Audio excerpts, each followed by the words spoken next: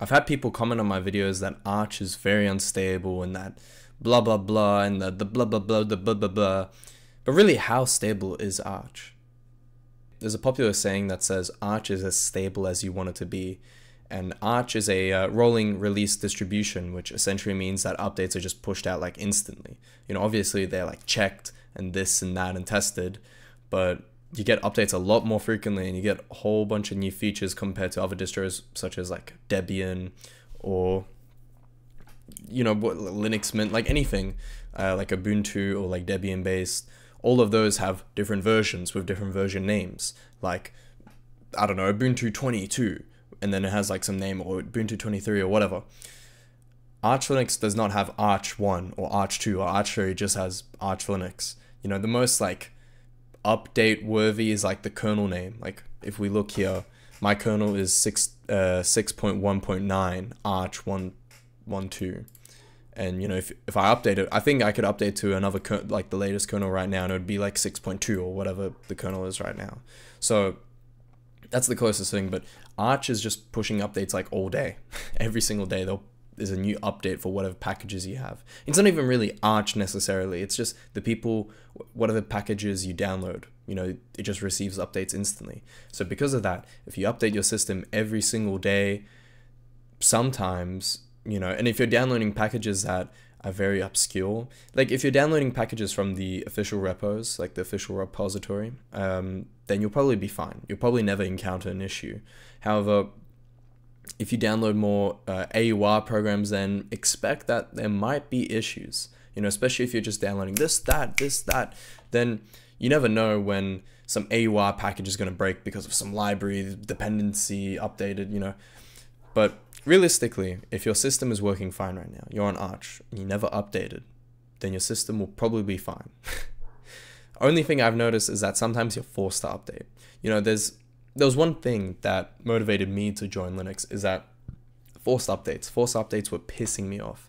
They're just very annoying. And what motivated me to go onto Linux was the whole idea that you don't have to update. There's nothing forcing you. And that is true. You're not forced to ever update. However, sometimes if you haven't updated in quite a while, when you try and download packages, at least for me, it just doesn't work. It doesn't necessarily say like you have to update. It just like doesn't work. But then if you update your system and then try and download the package again, it'll be completely fine. So I've experienced that. Maybe I'm doing something wrong. I'm always, you know, willing to say it's maybe not even Arch's fault. Maybe I'm just doing something wrong in my configuration. But that's what I've experienced, that sometimes you'll have to update if you want to download a certain package. But honestly, ideally, if you want to be like safe but still like have, you know, be kind of on the bleeding edge, then updating like every Friday or something is perfectly fine. You know, you could even probably set up a script if you wanted to like manually or like update automatically on Fridays or whatever day, or like, you know, you could probably do something like that. But I don't really see the point. I just update whenever I feel like I need to. But Arch overall, like genuinely, this idea that it's unstable, like I've never had anything that completely like my whole system was dead. I've never had anything that serious. I've had sometimes where there's like little minor issues, but honestly, like usually it's pretty fixable. And the thing is, because Arch is like a very large community, you know, it's one of the greatest things is that it's got a huge community. If something happens, easily there's probably another couple people that have had the same issue as you, and you go on the forums and boom, you find a solution very quickly. So overall, the whole idea that Arch is this incredibly unstable experience and that your computer's gonna die is just kind of like, it's kind of stupid.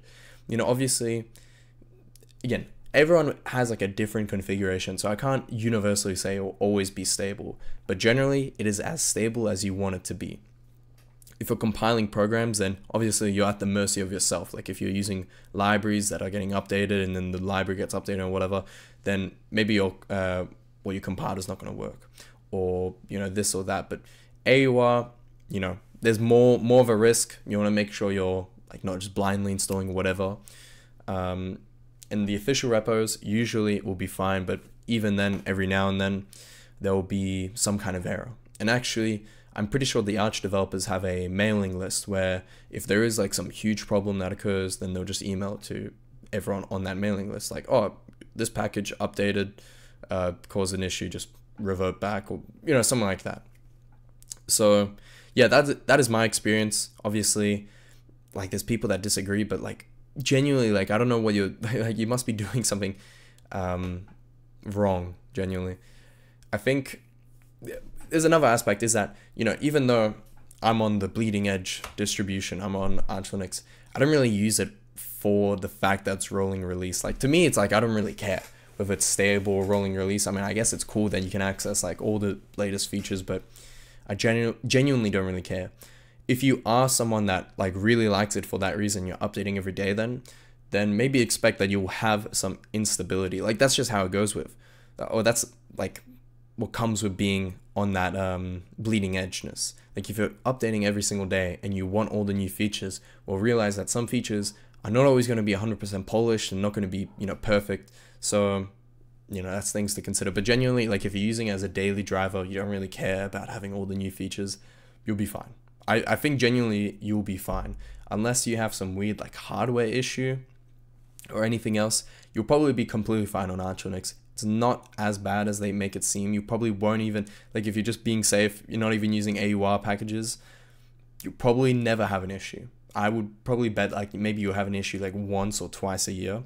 If we compare that to Windows, how many times would you have issues with Windows just completely breaking in some random way? It's not even comparable. So, you know, comparing it to like other distros, sure, other distros are definitely more stable, especially if you're on like the stable or the long-term support kernel. Then there's ways to make it even more and more stable. But overall, I think Arch is fine. And I think the benefits of Arch outweigh the fact that it's unstable slightly. You know, the fact that you have access to the AUR, although granted it does create a bit more instability, is way better than the fact that, you know, if you're on a different distro and then suddenly some random package that you want to, or it's not even a random package, but it's like a smaller package, it's so much easier to just quickly, like, you know, YYY or whatever is your AUR helper and just, you know, download it, compared to having to compile the program yourself or maybe downloading like a binary or something. It's just way better. But yeah, I hope you enjoyed that video. Please like, subscribe, comment, and I'll see you guys next time. Peace.